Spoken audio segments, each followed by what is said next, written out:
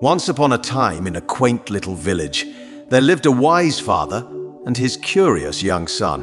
One day, the son approached his father with a question that had been bothering him for quite some time. "Father, what is the value of my life?" he asked, his eyes filled with curiosity and innocence. Now, the father, a man of few words but deep wisdom, handed his son a simple stone and said, "If you want to know the value of your life, take this stone and go to the market.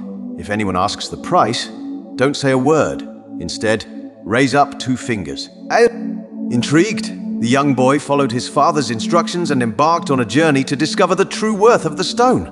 He ventured into the bustling market, his heart pounding with anticipation. After a while, an old woman approached him, curious about the stone.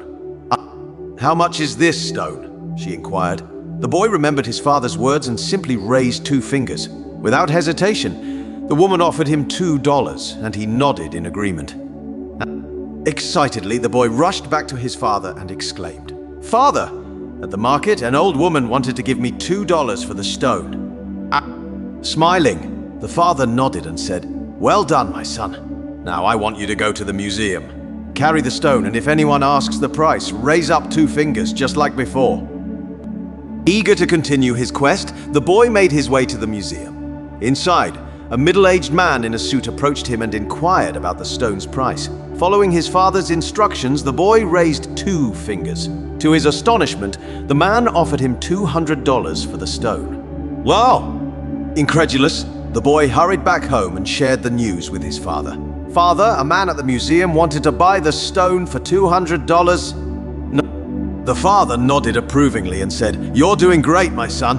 Now, there's one more place I want you to visit. Take the stone to a precious stone store. If someone asks the price, remember, just raise up 2 fingers." Filled with anticipation, the boy rushed to the precious stone store. As he entered, he was met by an old man at the counter. The man's eyes widened with amazement as he saw the stone. "Oh my God, you have the stone I've been looking for my whole life. What do you want for it? How much is it?" the old man exclaimed. Following his father's guidance, the boy raised 2 fingers. With a sense of awe, the old man declared $200,000. "I'll take it." Overwhelmed with disbelief and excitement, the boy ran back to his father, unable to contain his emotions. "Father, the old man at the precious stone store wanted to give me $200,000 for the stone." His father smiled, his eyes twinkling with pride.